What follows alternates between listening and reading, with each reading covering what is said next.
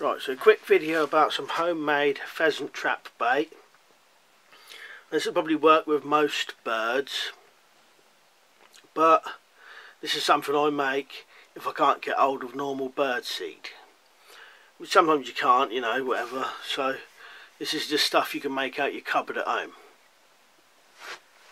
So it's in a metal box for a reason, and that is because I'm going to get this, and this is going to be hidden down the woods. So to save me keep taking bait with me every time, all I've got to do is take this down there, hide it, and I can get it when I need it. So if you put it in a metal box, I'm probably going to put some straps around this, but if I put it in a metal box, it'll be safe from mice, squirrels, because I've made that mistake before, leaving just a bag down there, and when I went to get it again, it was all just chewed open. And that was even hung up in a tree. They'll get to it. So, metal box, and then you can hide it. And what I've done inside is, in the metal box there's individual bags, just in case they get wet. So I'll explain what's in them and why. So like I say, if you can get birdseed, then use that. But you might want to use stuff you got at home in the cupboard, yeah, rather than go to buy stuff. So most of them are the same. Well, they're two different types. Doesn't actually matter about any of it. Right, so I'll just explain a couple of things. I've used tons and tons of different things to catch pheasants, and nearly every single one of them worked. Well, every single one did work. I've used just bread on its own. I've used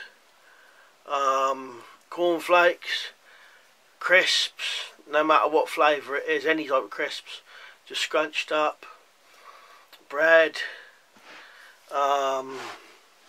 birdseed, Christmas cake, that worked right, crackers, biscuits, other types of cornflakes, all sorts of different things I've tried, and they all work. And I think the key is, it's not so much,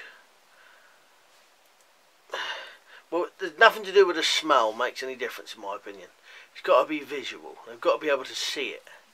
Because apparently pheasants, and including a lot of other birds, have a really bad sense of smell anyway. So as long as they can see it, that is the key. So what I've got in these ones is, they've all got broken up crackers, as in, you know, like Jacob's crackers, the square ones, broken up but not too small. Oats, sugar puffs or honey puffs, whatever you call them.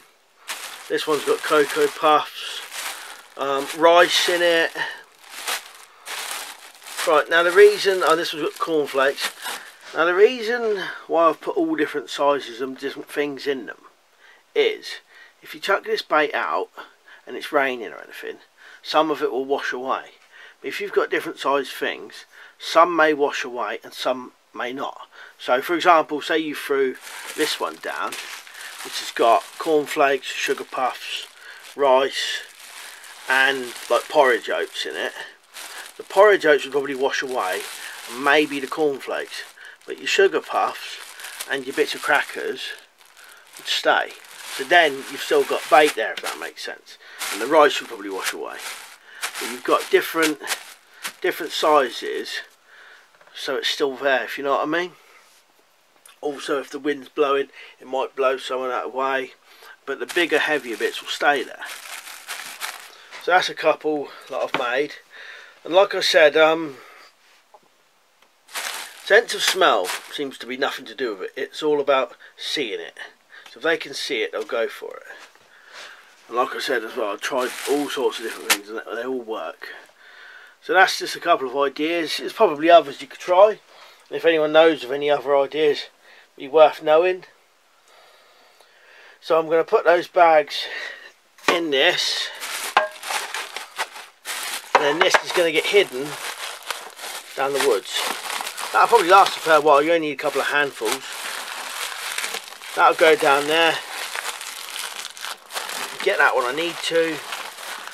You know, if it's just spur of the moment, I'll happen to be down there, I fancy trying it, I can do it.